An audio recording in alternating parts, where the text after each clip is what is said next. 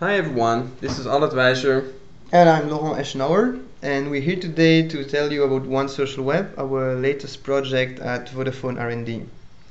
Social networking becoming part of the fabric of the internet. What does that mean?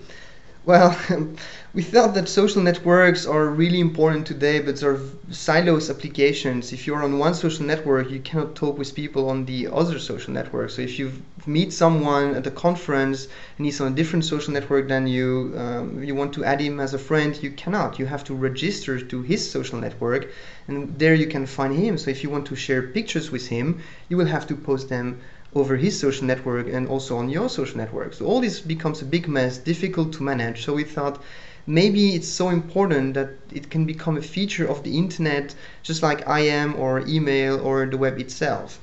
So let's see, how would that work? Everybody enlists in a specific type of social network. Like you're working at Vodafone Group R&D, right? Yeah, so it's just like email here. I'm using the Vodafone Group R&D servers as my social network servers. And I just log in, and it's like if you had a webmail client to read your emails, for example. Here I'm using a social web client to read my social web activities.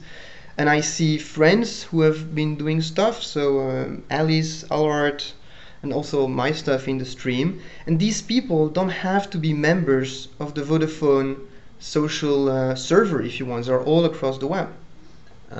So how do you then get this information from another person on another social network? Well, just look at Alice here. I want to look at her profile, and if I just request it, you will see that Alice is on a different server. She's on the betavine.net server, but still I can get her profile, get her activities.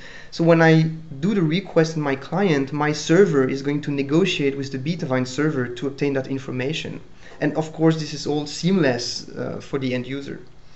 And just say you would like to share something with a person on another social network. How would that work? Well, let me show you how it works if I'm Alice. I'm going to log in here.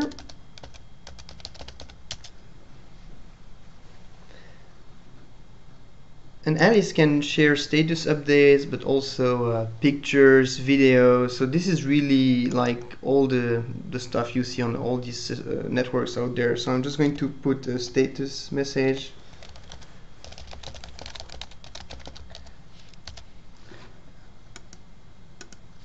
And in real time, that message is going to be pushed to all the people who are following Alice, wherever they are. So I'm on the Vodafone server and I get Alice message in real time. And you see also that I'm informed that Alice is currently online.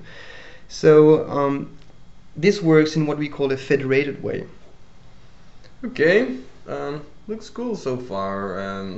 I think we will call it a day for now. If you would like to get more information on this whole project, maybe you could go to OneSocialWeb.org, and we have plenty of information there. Or if you want to get in touch, we're looking forward to some interesting discussions.